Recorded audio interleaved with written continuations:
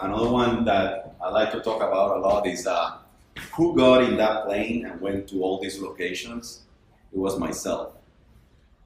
It was basically, it's very hard for you to go and ask an employee or a partner, hey, go there and open the office. Many of these is you go there, you get the phone booth, you get a lawyer, you get accountants, you register the company, and you start moving through the circles until you get it going, right?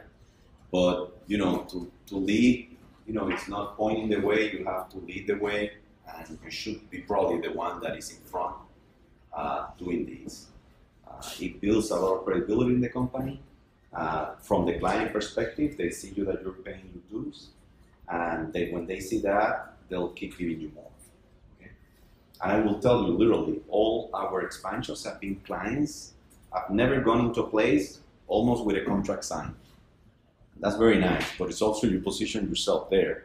They literally tell you, if you go there, I have this business for you. But the reason they're going to go to you is because they know you've already done it. So you're probably going to get on that plane and go there and open an office, right?